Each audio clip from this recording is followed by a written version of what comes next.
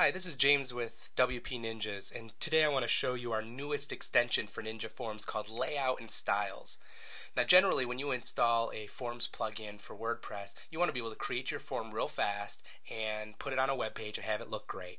The problem is that's not always possible. As hard as we try as creating a great Forms plugin that just looks great immediately, sometimes themes do weird things like not style their field elements properly or take liberties to create really outlandish styles that just don't work in various circumstances. And so we can't always guess what they're going to do, but we assume that theme developers are trying to make conscious decisions to make great looking field elements and to style all of their CSS. So Ninja Forms puts in bare bones styling just so that it can look fairly decent out of the box and not override your theme. Now when you build a form, it's going to be one column. So when we build a Ninja form like this simple contact form, it just comes in as one column, and all these have their labels set to above, except for this one that has its field set to left. And a basic send button. And it's a basic form and it looks fine, but we want to make it look something a little flashier. Chances are you want it to look something. Maybe you want to put first name and last name next to each other. Maybe you want to put city, state, and zip code next to each other into three columns, or something like that. So what I want to show you is how quickly you can do that with the Layout and Styles extension. In fact, what we're going to try to do is create something that looks more like this. Very nice, two columns here, three columns here, just a nice layout. And we're going to try to create that real quick. And at the end of after the video is complete, I'm actually going to export this whole form with all of its styles and offer it for free for anyone who purchases the Layout and Styles extension. And you can actually import this into your Ninja Forms install and have all of these styles available to you immediately. So it's a really great little feature. So I'm going to show you how quick we can turn this form into this form. And here's really all it takes. So first what we need to do is activate our Ninja Forms layout styles. Now you can click add new and give link to the zip and upload that, or you can do it through FTP and just put it in your plugins directory. Once you do that, you're just going to go ahead and activate the plugin. And when you do, you'll see a new menu called styling. But before we go there, we're going to actually go to all of our forms and click our contact form. And you'll see we have a new tab called Layout and Styles. So as I click on Layout and Styles, you'll see this kind of representation of all of the fields that we had created in our contact form. So there's first name, last name, email, mobile number, home address, things like that. But when the form Layout and Styles, it looks a little bit like this. And the reason it does is so that we can kind of create a dynamic layout. We can actually sort these by dragging them around if we want and move them around and save those changes that we make.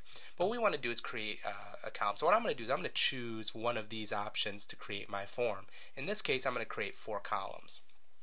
Now if I save this isn't exactly what I'm looking for.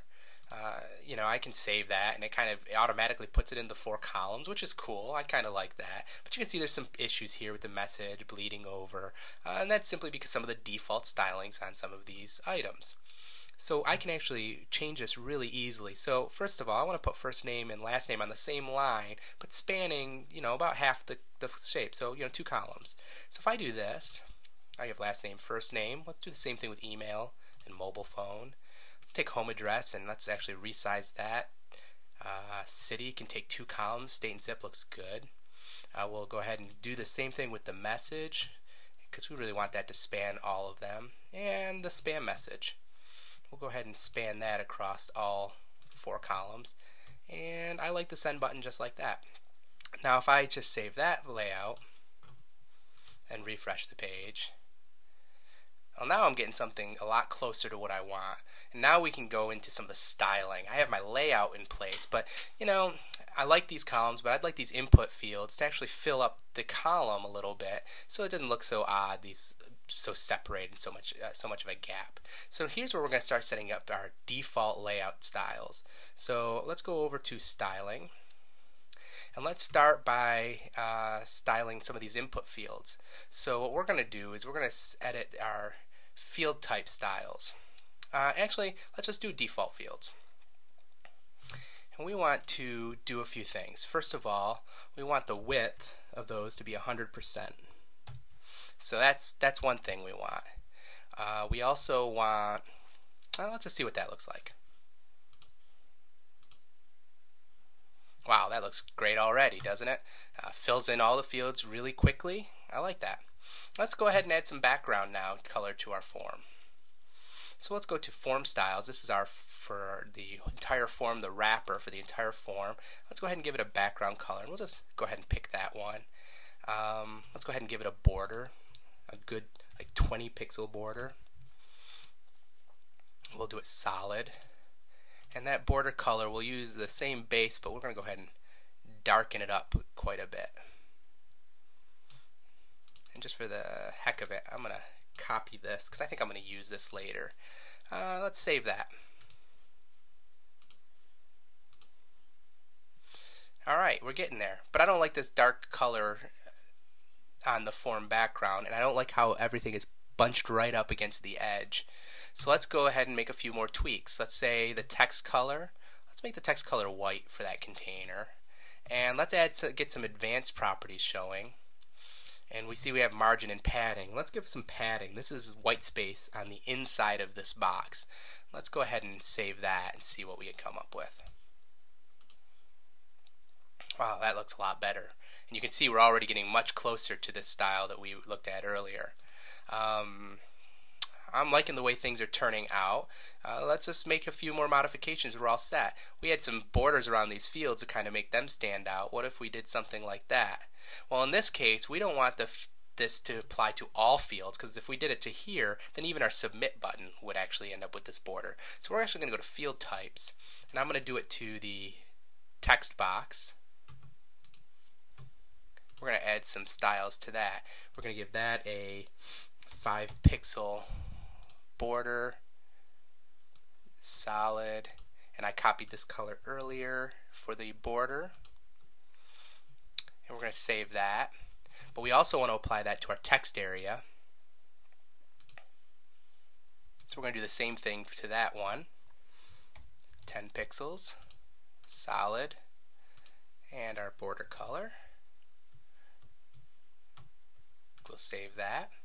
And then finally, we also want to kind of do that to our spam box. There's a few other things I'd like to do the spam too, though, because I don't necessarily want this to be 100%. I still want it to float left. Now, because I chose 100%, it can't float left. It'll just wrap down the bottom. But I chose left alignment, and I want that. So we're going to override our default field settings with our field type settings here. So what we'll do is we'll add the border, just like we did before.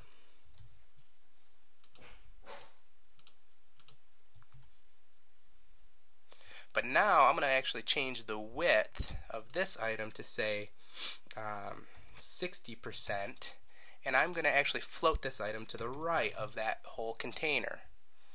Now if we save our settings, awesome. Now you can see we have those borders. This is floating to the right, but it's still a left aligned label. I like that. Notice I must have added a thicker pixel, a 10 pixels to the message, so I can fix that. We'll just go back to our text area. Instead of 10, go back to 5.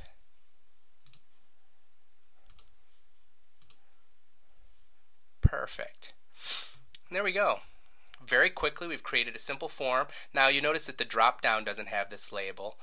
We can actually change that by going to the specific form layout that we were looking at. So we go to all of our forms, click edit. We have some more power where we can actually style things individually. So I can go to this style state drop down, and in here I'm going to go ahead and try to give it some really good specific styling. This will override anything else that seems to be stopping it from being applied to that particular state drop down. I also want to increase its height a little bit. I'll say 34 pixels for now, just so that it looks like it's the same width as the other fields. And we'll go ahead and save this. Great. Now the 34 pixels wasn't quite right, so I'm going to actually increase that to 38 pixels because I want to get it to look almost as wide as, at least as wide as the other fields that we have going on. So I'll change that to 38 pixels. Save that. And voila. And there we go. We've created this form. Oh, I missed something. Notice that this has a rounded border. Now for people with more advanced CSS, there's some things that you can do there as well. I can go ahead and open up my modify form styles. And I have advanced properties, and this is my container style just for this form. I can actually go down here to the Advanced CSS Properties, and because I know CSS and I know border radius is what I want, I can do border radius. We'll do 10 pixels just to give it a nice, bold curve on each of these corners. So border radius colon 10 pixels, just like you would write a normal CSS statement. And we save that. Oh, and it did not work. Let me see what I did wrong there. Border radius 10 pixels. Let's go ahead and save that and save that. That's probably what I missed. Great. So I saved my form layout styles, and we have this form perfectly made. And now this took us a few minutes to make, as I explained it all, but without explaining it, I could have ran through this and created this whole form layout probably within less than a minute, just to kind of run in and make a few changes. And that's how easy it is to create layouts. Now, if I wanted to do something a little different with this, I could easily say I wanted to put these into 4 columns. I can go ahead and resize all of these, and until they get to right where I want them. And you notice they'll get bigger, and then when they're as big as they get smaller. But I can go ahead and save that, and then instantly I'm created with this 4 column. So first name, last name, email, mobile. So it's really easy to create these really dynamic layouts with this extension. I hope you enjoy it. I hope you consider purchasing it. And kind of as a free bonus, I'll help you set up your default styles for your own site. If you purchase the extension, more than happy to help you. You can just submit a ticket in our support forums, and we'll get you set up right away. Super fast, super easy. You can export and import these form styles and your default settings across your personal sites, across your client sites. Makes it very easy to do rapid, really nice styling of your form. So if you've ever had a problem with form styling before, this will solve all of your problems. Hope you enjoy it, and I hope you purchase the extension, and I hope to talk to you guys in the forums. Thanks a lot.